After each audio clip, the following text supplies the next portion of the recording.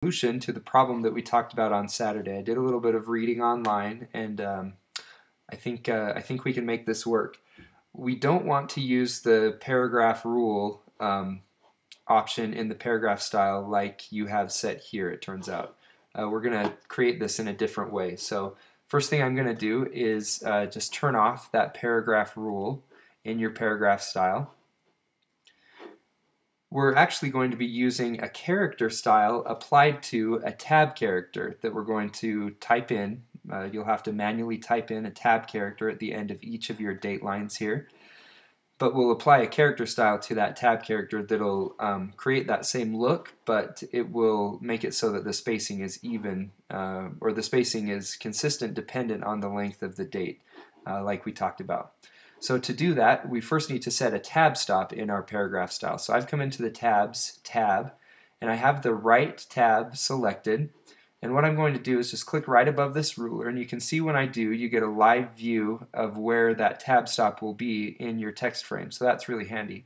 I want to drag it all the way over to the end of the text frame, which happens to be, looks like about 24p6.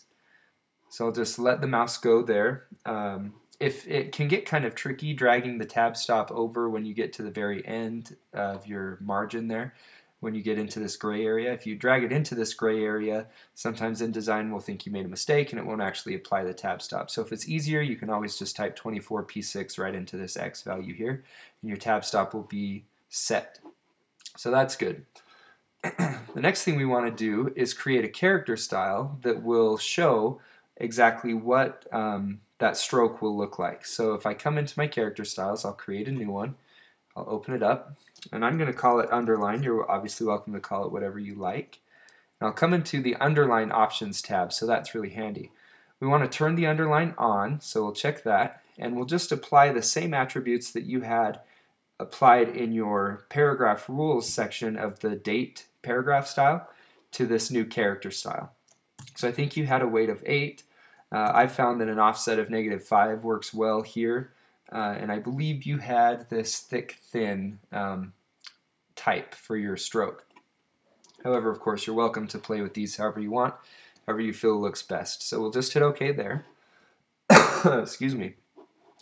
And once I've done that, if I come into one of the dates here, I'll type a tab character, and you notice that because I have my tab stop set to the end of this text frame, or to the edge of my margin, hitting tab once takes me all the way across there, which is exactly what I want.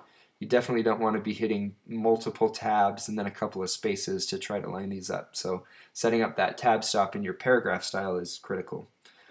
I'll just highlight the tab character, and I'll click on my new paragraph style called underline. And when I do that, I get that same effect. Now this might be a little bit too close to the date for you. So what you can do is just go ahead and add a space there, or you can add a couple of different kinds of spaces. If I come up to the type menu, you can go to insert white space, and you can insert spaces of a bunch of different sizes, so you can play around with these. Let's just say we want to insert an N space, which is one space that's the width of an N dash, or of the letter N in this particular font. This is going to be a nice keystroke to know, Shift-Command-N, because that'll help me apply it faster, but for now I'll just click here. And I've applied an N space, and then I have a tab that has that character style applied to it. So if you like that particular look, what you would do is just go through and apply that N space. So I'll hold down Shift-Command-N, and then the tab, and then you want to highlight the tab, and to do that quickly you can just hold down the Shift key and the back arrow, and then apply this underline character style. So it'll be slightly tedious because you'll have to do that for every line, but I think you'll see that it goes pretty quick, especially if you use your key commands. And you can actually come in and set a key command or a hotkey for your underline character style. So let's just say I want to make that Shift-Command-1. I'll set it in the shortcut field there. And now this becomes a pretty quick just series of keystrokes that really isn't too bad to apply. So anyway, I think that will solve your issue, and I hope that helps.